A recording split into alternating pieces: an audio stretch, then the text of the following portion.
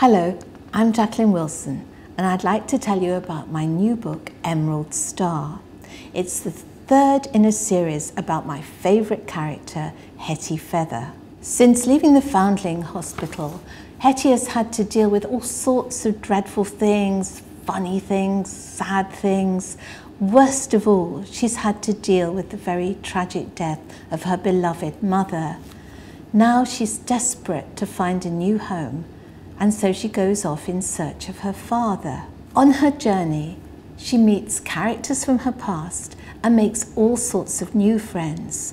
One of these friends, Diamond, stars in her very own book, which is going to be out this autumn.